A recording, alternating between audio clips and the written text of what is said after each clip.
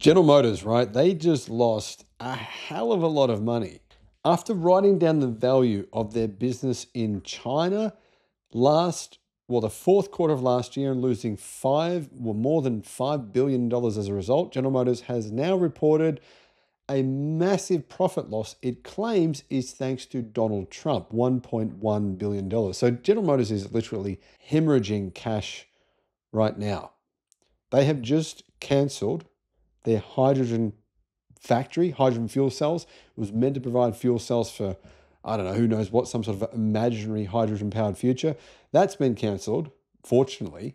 But GM did commit $900 million to new V8 engines. It says, though, it's going to save a lot of money with these new batteries, apparently. That'll help it to claw back some of the losses it's been making. Hello, my friends. Welcome to the channel. It's great to have you with us. I'm Sam Evans. I want to say thank you to our YouTube members. If you'd like to become a member, I'll put a link in the description below. General Motors said on Tuesday it plans to continue the development work for low-cost electric vehicle batteries in the United States. It's really trying to compete against China. That's the big challenge here. Although GM are competing against China, but they're going to use lithium iron phosphate batteries from China. They're going to make them themselves using Chinese technology, but that'll be the cheapest batteries GM will have. However, GM says that after its profits plunged 32% in the second quarter of this year, it says mainly due to Trump administration tariffs. I'm not sure if that's actually true though, $1.1 billion. It says that really its new batteries, these lithium manganese rich batteries, LMR batteries, will save the company essentially. Driven by its reduced nickel and cobalt content in large truck packs, we believe that potential savings on LMR are even greater than using lithium iron phosphate at today's prices, metal prices, said GM CEO Mary Barra during the second quarter earnings call on Tuesday. I find that really hard to believe that it's cheaper for General Motors to use LMR batteries instead of LFP. I mean, are they saying it's based on today's manganese prices? I was curious to know about this because, I mean, General Motors saying LMR batteries, right, would be cheaper than lithium iron phosphate. I find that hard to believe. So did a little bit of research, breakdown on the latest available data around actual manganese ore. It's generally up a little bit or slightly stable. Several sources indicate small positive increases, as in negative because it's going up in price by a little bit. One report from April 2025 indicates that manganese ore market was experiencing significant price declines.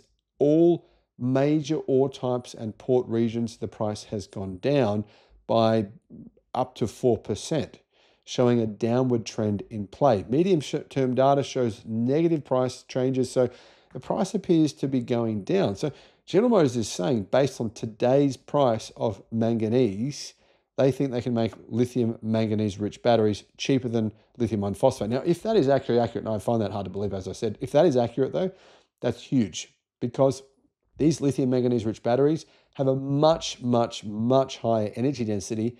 I'm estimating about 270 watt hours per kilogram, probably up to 280 watt hours per kilogram. At around that level, that's probably about 30% more energy dense than lithium iron phosphate batteries that are about 190 watt hours per kilogram. General Motors, if they're actually telling the truth about the cost of their lithium manganese rich batteries and not just trying to appease investors, then if they're telling the truth, this is unquestionably a game changer for them.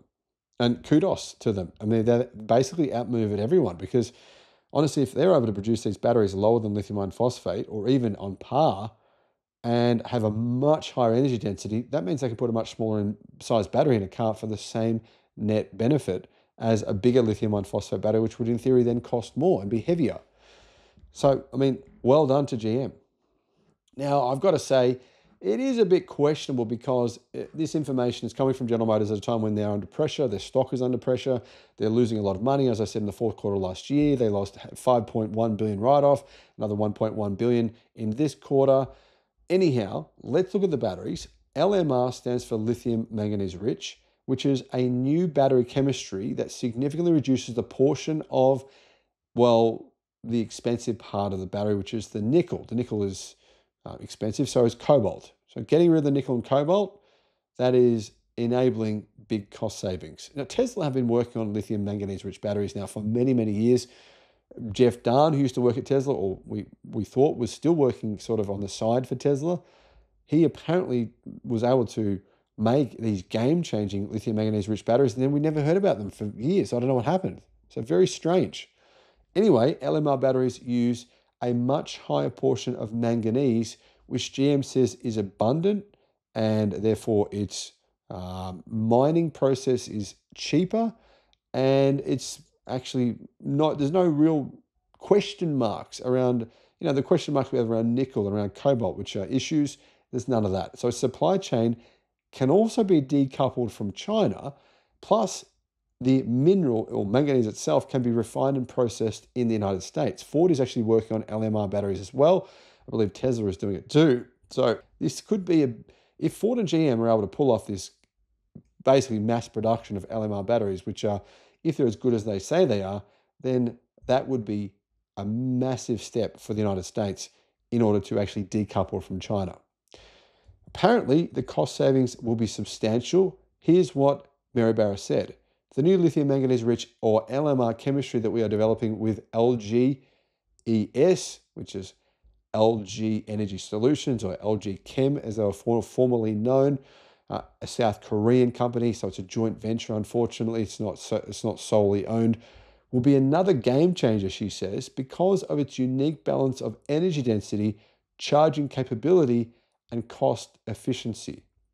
In terms of charging capability, I highly doubt that you'll be able to charge these batteries at, say, the 1,000 kilowatt or 800 kilowatt that we're seeing from a fair few different lithium iron phosphate batteries in China. We're seeing that apparently numerous companies have tested that and it works well. I don't think that it's going to be likely we want to see that kind of charging speeds from LMR batteries, because normally with a new battery chemistry, manufacturers don't really know. They don't really know, can you charge it that much and still get, 30 years of life out of those batteries. So they normally go low in order to protect the battery packs, and they kind of test over time. That's likely what's going to happen here. GM are planning to start production of LMR cells with their joint venture partner, LG Energy Solutions, in 2027. So still, a year and a half to 2 years away. The batteries, will they be cylindrical cells? A lot of the auto market is actually moving away from prismatic cells. Not LFP I'm talking about. I'm talking about cylindrical NMC, NCM chemistry batteries. BMW and numerous other automakers are using cylindrical battery cells now in their higher end cars in particular, but prismatic cells are still used very commonly and normally with lithium iron phosphate. So these will be packaged in the same way as what GM does with its existing batteries. They'll be prismatic cell format. They'll be installed in full-sized pickup trucks and SUVs from 2028 onwards. Apparently, they'll deliver more than 400 miles of range. So it sounds like the energy density is similar to General Motors' current nickel manganese cobalt aluminium NMCA batteries that are installed in its SUVs and its pickup trucks right now. I have heard General Motors say, though, they think they can improve energy density by around 10% using these manganese-rich batteries. That's yet to be seen, though. GM say they'll launch the Chevy Silverado EV with lithium iron phosphate batteries. The cheapest version of the Silverado will come in 2027 and deliver 350 miles of range and cost $6,000 less. That could, we might see a Chevy Silverado around $60,000 US with lithium iron phosphate batteries and 350 miles of range. I think that would be a really good vehicle at that price. In addition, the cheaper next generation Chevy Bolt EV, probably coming in around $25,000 to $30,000, that's also going to get lithium iron phosphate batteries. So I'm not really sure why, if LMR are cheaper for General Motors and have higher energy density, much higher than LFP, why is it the Silverado base model and the Chevy Bolt are going to get LFP? No idea. But GM says the cost savings could be thousands of dollars more compared to LFP.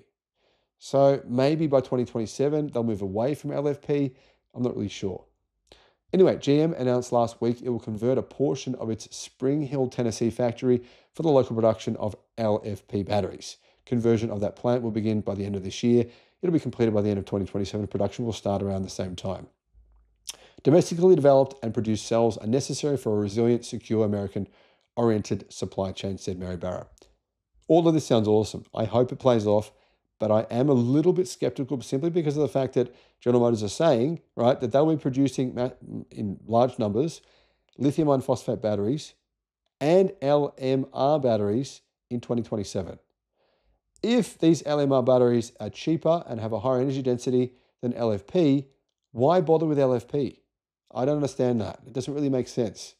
So what I'm thinking at this point in time is maybe General Motors haven't quite cracked the LMR battery, and they're just saying, well, we hope it will be, but we're not 100% sure. That's what I suspect. That's not what GM is publicly saying, but that's what it actually looks like if you read between the lines. Let me know your thoughts. Thanks for watching.